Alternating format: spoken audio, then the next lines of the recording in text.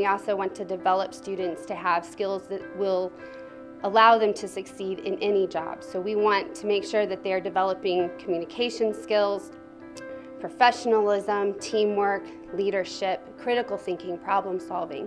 When our students graduate from our undergraduate immunology program, they will have the opportunity to go on and do a number of different things.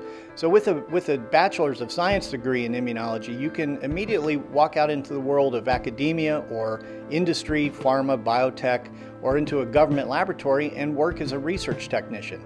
But we also anticipate that students in our program will go on and pursue secondary educational opportunities such as medical school, dental, optometry school. We also think that a number of our students will be interested in going on and becoming researchers as well, because they will have had that experience in their undergraduate education of doing biomedical research.